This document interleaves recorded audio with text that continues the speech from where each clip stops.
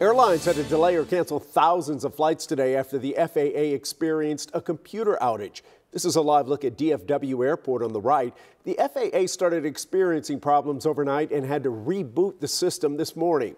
Even though the ground stop was lifted 10 hours ago, it caused ripple effects all day.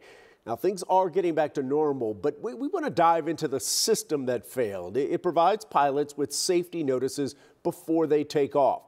William Joy is live at DFW Airport to break down how it works. Hey, Chris, passengers arriving and leaving right now aren't dealing with too much disruption after airlines have worked through this ground stop. But aviation experts say an event like what happened today simply never happens, and there's still no official explanation as to why it did.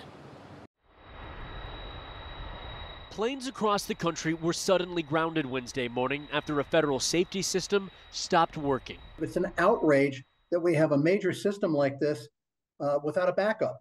This is not a minor thing. Aviation consultant Michael Boyd says the system called Notice to Air Missions, or NOTAMs, gives alerts to pilots about runway closures or safety hazards. Airlines have a roadmap of where they're going to go. This is a system that tells them that what road is closed, whether there's a pothole in the way, whether they have to do a diversion, things like that. The FAA says late Tuesday the system was having issues getting messages to planes. Wednesday morning, as they scrambled to fix it, they issued a nationwide ground stop at 6:30 a.m. Central to 8 a.m. What you saw this morning was something we haven't seen in a very long time. Secretary of Transportation Pete Buttigieg says there's no evidence of a cyber attack, and they're still investigating the cause, which many blame on outdated technology. Well, the system is continuously being upgraded and improved, but I think that is one of the key questions that that we have to look at based on what we saw overnight. It's one thing for Southwest to be the Grinch that stole Christmas.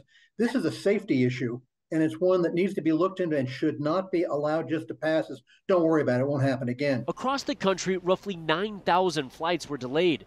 Most airlines were back on track by the evening. Boyd calls the issue a red flag and that there could be other federal systems in immediate need of improvement. It's still safe to fly, but we do have a system that is not up to snuff. That was proven this morning, and we got to do something about it. At DFW Airport, I'm William Joy.